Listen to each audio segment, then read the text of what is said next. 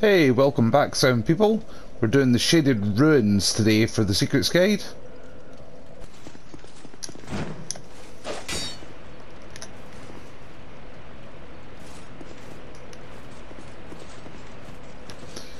See, you don't have to unpetrify that guy.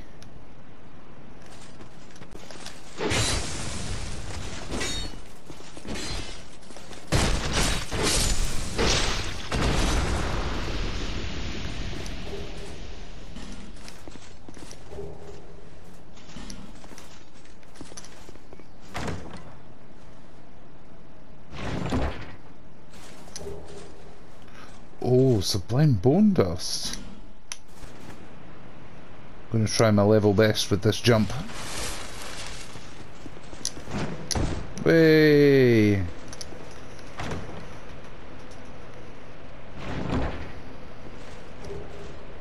Black Knight Halberd. There you go, Dark Souls 1's fans.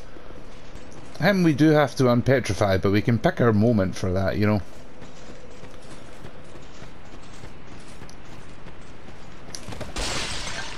You come out of this direction later on.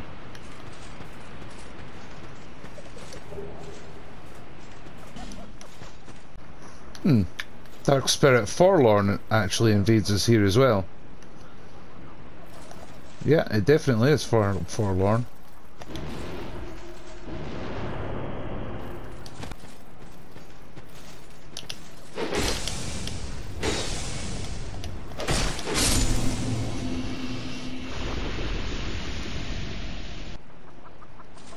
Okay, so the first place we're going is down here to meet a new NPC.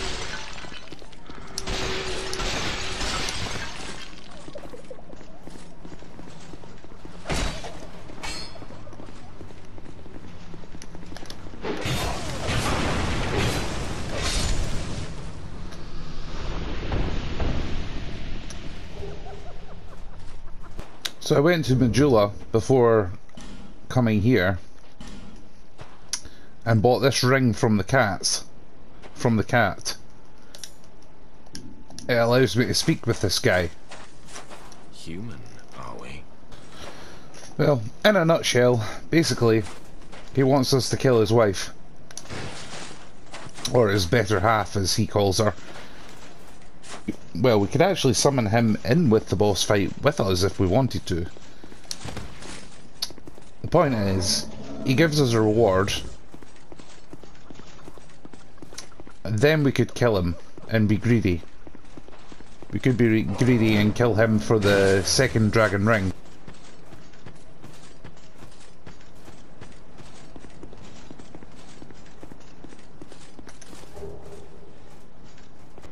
Where that corpse is just in front of us that has the treasure on it, the area just before it breaks away and we fall down.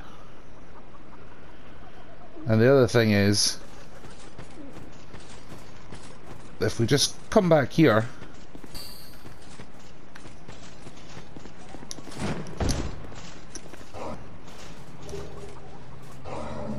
oh, a titanite chunk. So I've loaded on a different character just to show you what you would get.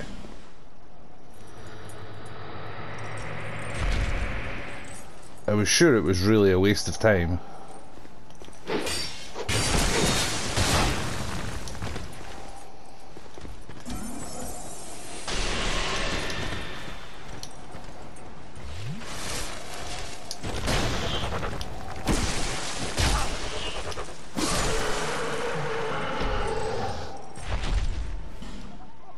So you get the Lion Warrior cape, maybe, as a potential drop.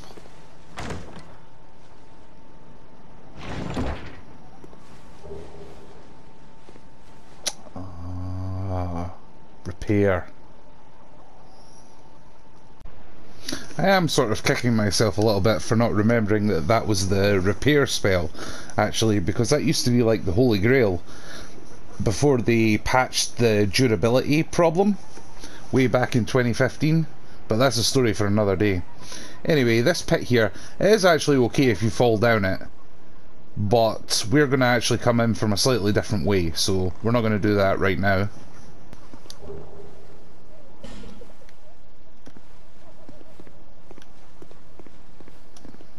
Creighton. Just. So anyway, Creighton, they must have moved him, actually, now that I'm thinking about it. It used to be at the Forked Road, but as you probably know already, I had more experience with the first version of the game rather than the Scholar of the First Sin edition. But I have got the platinum for it though.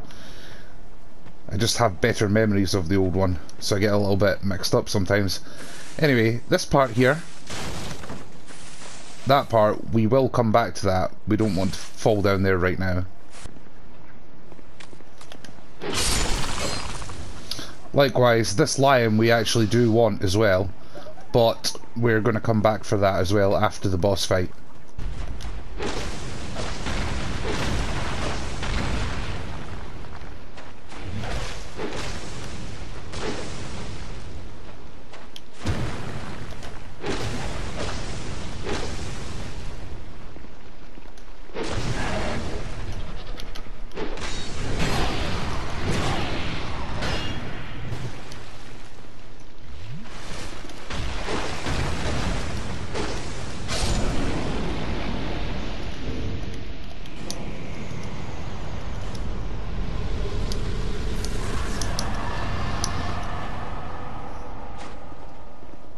Anyway, you're probably wondering about this piece of loot.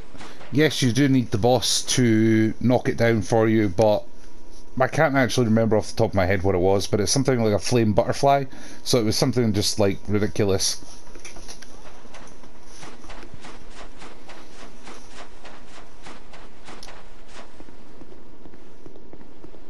Anyway, it's just a short trip to the next bonfire.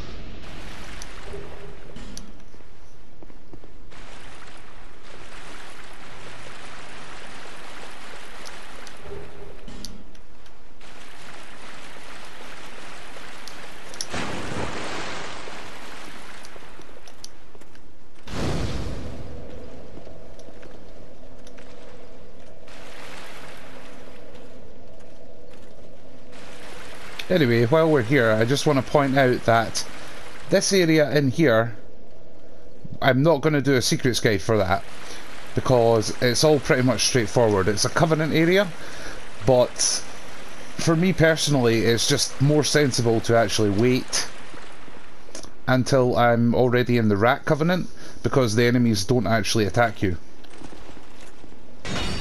So I'm going to do the same Covenant back to back, basically.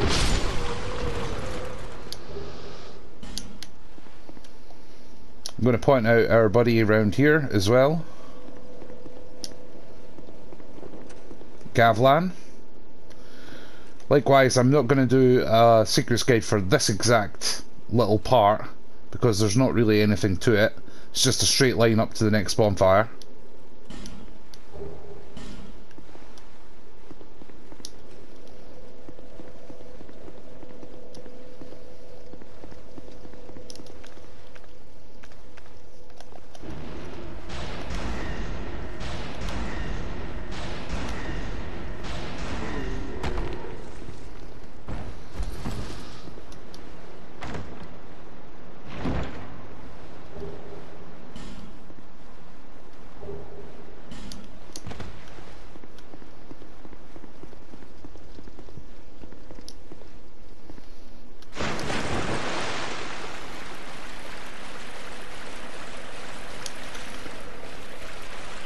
In that Covenant area though, there is an extremely cool spear. You just need to use a Pharaoh's Lockstone, but I might actually do a video just on that spear on its own, because it's such a cool thing.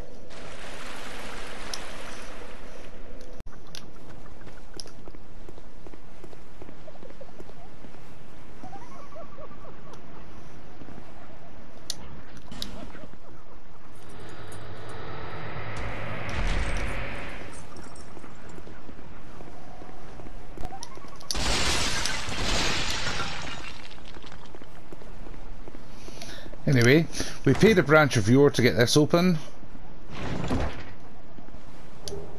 And ta-da, we get one straight back.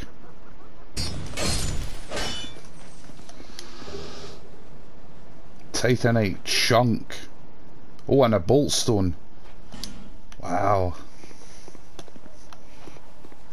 I actually bought a bolt stone from the Covenant after Old Dragon Slayer. Anyway, let's go and get our reward first. You've defeated my better half. This is my thanks. Take it. Fragrant branch of Yore. Warm up gesture. I have no gods. That is excellent, so it's definitely worth doing for the branch of Yore, but if you do hang on and go kill the massive spider boss, Dear Duke's Frisia, then you get like a scorpion stinger. So it's like a rapier type thing. I'm not overly bothered about that. I'm desperate for the second dragon ring, which is basically like the ring of favour and protection. Dark Souls 3 players will be familiar with it anyway.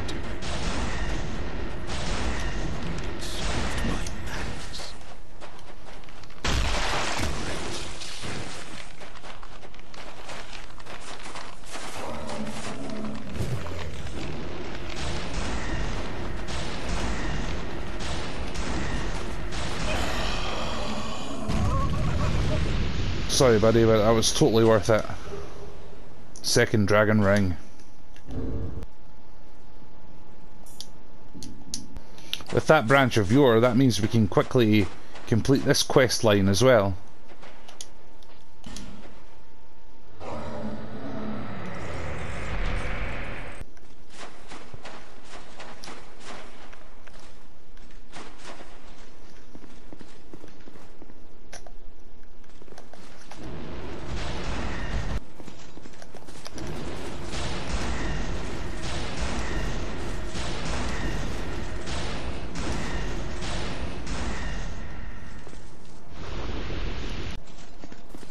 With Vengarl defeated, get the armour, gloves, boots, superb, but also we can go back to talk to him now. Yeah, why not? Back again.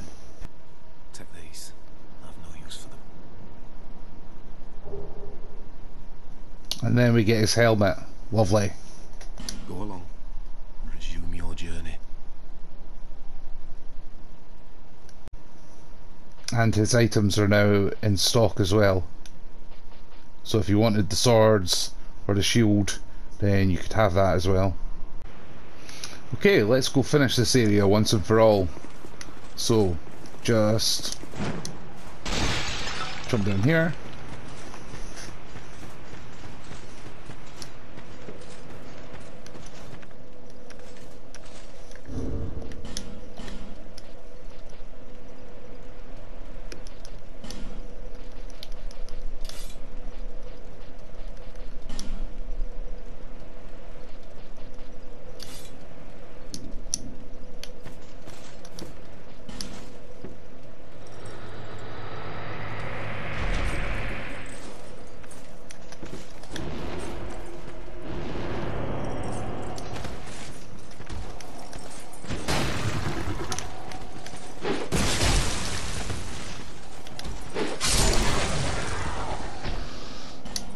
There we go, Fang Key, that's what we wanted.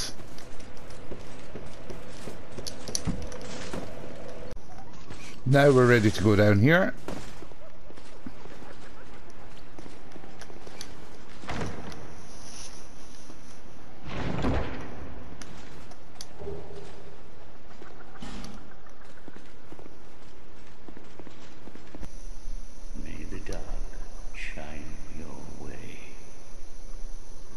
So that's our first meeting with Darkdiver Ghrandal, the Pilgrims of the Dark Covenant. After 3 meetings with him, we can then join the Covenant. Anyway, watch this orange stuff. That wrecks your equipment. It really, really sucks.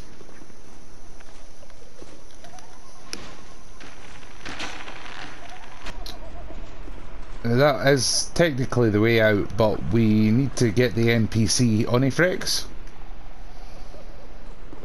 Dark Souls Remastered players are gonna love Onifrex. I'm very careful here.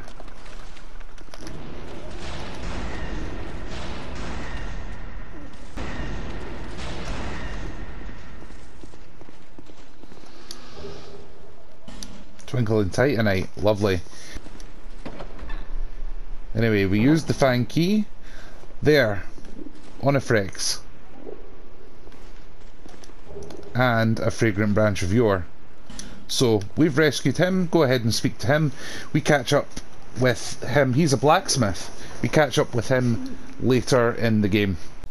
Anyway folks, I hope you enjoyed the video. There was a lot going on for such a small area.